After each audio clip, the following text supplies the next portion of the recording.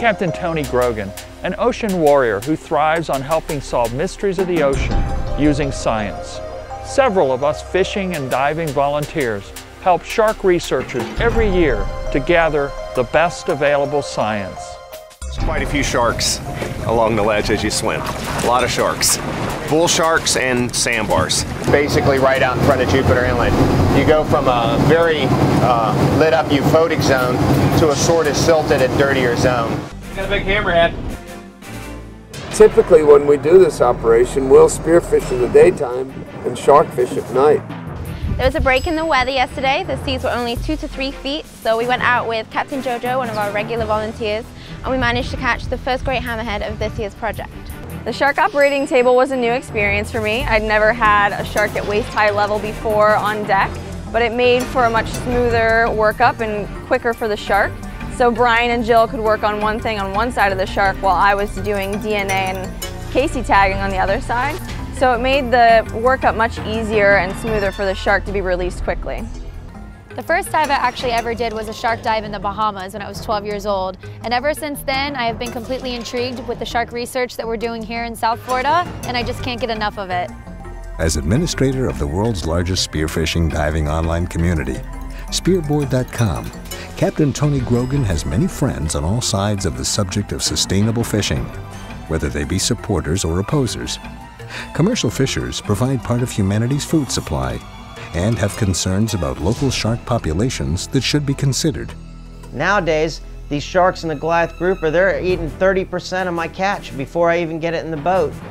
At the Spearboard Annual Spearfishing Tournament, many fishermen and women donate their barracuda or other fish catch to the Bimini Shark Lab and other researchers to use as bait in shark research on 3 endangered or near-threatened species: hammerhead sharks, lemon sharks, and tiger sharks. Those 3 species are also favorites to see underwater by local and tourist divers in the Jupiter area. In the past, Captain Tony would rarely see tiger sharks when diving in Jupiter, Florida. Now he sees them more often, and he believes their population is recovering. There's 3 reasons I enjoy studying sharks. The first is we don't know much about them compared to other animals. They're hard to take care of, they're big, they're dangerous, you can't keep them in a fish tank. So there's a lot of things that we've known about bony fish for years that we don't know about sharks. So there's a mystery and there's a niche for me to fill. The second reason I like sharks is because it's an absolute rush working with them. When you have a 12-foot animal on the side of the boat or an 8-foot lemon shark in your arms, you feel pretty good and it's exciting. The final reason I enjoy studying sharks is because most of the sharks that I've worked with are at the top of the food chain. So on a 1-to-1 level on an ecological scale, these sharks are worth a lot more. You're getting more bang for your buck if you're protecting sharks than you would if you're protecting lobsters or little goby. As repulsive as it is to some no-take shark advocates, NOAA Fisheries has managed for decades the existing shark fishery that primarily targets the top 3 species of blacktips, spinners, and bull sharks. The commercial fish house buyers have an electronic reporting system in place, and they can be subjected to fines in the hundreds of thousands of dollars for illicit activity. Under the regulations, the fishermen can cut the fins for storage, but must leave the fins naturally attached.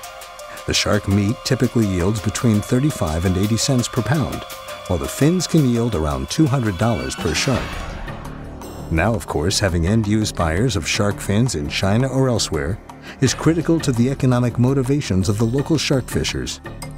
Human consumption of shark fin soup has resulted in a huge decline in global shark populations, just as the desire for ivory has decimated African elephant populations. However, the managed shark fishery in the USA will probably continue for many years to come, and all stakeholders should realize this. It's okay to stick to your position for or against shark fishing, but let's be practical about immediate regulatory changes. For the year 2016, the NOAA Fisheries Agency has changed the start of commercial shark fishing season in Florida back to January in winter, instead of July in summer, which is when the shark fishing started last year in 2015. A few years ago, when a January start date was chosen, Captain Tony hosted a dinner with many shark scientists and volunteers to organize a lobbying push to change the date back to a July start, which actually happened. The shark fishing start date is important to the scientific research because of the ocean floor geography in the Jupiter, Florida area. The narrowing shallow ocean floor shelf on the east coast of Florida concentrate sharks in their prey during the annual winter shark migration from the cold water north to the south, and make sharks much more susceptible to harvest. LIDAR maps of the ocean floor for Palm Beach County show the geophysical size of the shelf in this area, which gets significantly narrower the further south you go. The Gulf Stream current runs closer to Palm Beach County than anywhere in the nation, yielding excellent water temperature and visibility year-round. The favorable water temperature and food sourcing may be significant reasons why lemon sharks and other species aggregate offshore of Jupiter in the winter months. The Jupiter location of concern is also an integral part of the FACT array, which scientists use to track movements of sharks and many other species of fish. Underwater acoustic receivers record the pings of sharks passing by that may have been surgically implanted with acoustic transmitters. The 3 nautical mile line that separates state waters from federal waters is in the midst of a primary shark research area. From that line to the shore, the 3 research species of hammerhead, lemon, and tiger sharks are protected in state waters. However, to the east of that line, those 3 species are not protected from commercial shark fishing. After consultation with Dr. Sonny Gruber, Dr. Brian Franks, and others, the geographic area suitable for a special exemption from shark fishing on the 3 research species in federal waters would be from Fort Lauderdale to Cape Canaveral. The minimum desired area would be from Boynton Beach to Fort Pierce. The 40-year-old law called the Magnuson-Stevens Act requires NOAA Fisheries to describe and identify essential fish habitat for each life stage in the Fishery Management Unit. The description of essential fish habitat shall be based on the best scientific information available. Thus, NOAA Fisheries has an obligation to facilitate the collection of the best available science on sharks in unique geographical ocean areas like Jupiter, Florida. Since the Florida commercial shark fishing activity could impact the scientific research in the winter months, NOAA Fisheries should consider these primary options. Number 1. Return the shark fishing start date to July of 2016, which is our preference. Or number 2, make a special exemption from commercial fishing for the southern narrow shelf area for the 3 research species of lemon sharks, tiger sharks, and hammerhead sharks on the basis of a scientific research exclusion. Otherwise, how can best available science be achieved? Those who suggest that a solution is a voluntary pledge by a few shark fishers to stay away from the Jupiter aggregation may not fully understand the dynamics of this situation. This idea originated from a shark fisherman and was first made public by shark researcher David Schiffman on December 15th on his Facebook page. While the intention is good, all shark permit holders in the area do not have to comply.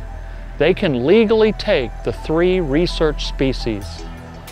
Incidents such as this dramatic result of a hammerhead shark take a few years ago will be allowed by law.